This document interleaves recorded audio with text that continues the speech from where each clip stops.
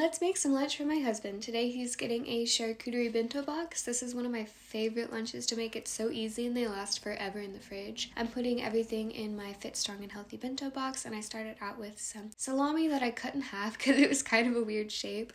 And then I found these pre-cut cheddar cracker cuts from Trader Joe's, so I added a couple of those. I cut up this small cucumber and added those in there as well, in addition to my favorite olives, which are these garlic stuffed olives. And then lastly, I added in a couple crackers. I like to put them in a plastic bag so they don't get soggy, and that was his lunch for today.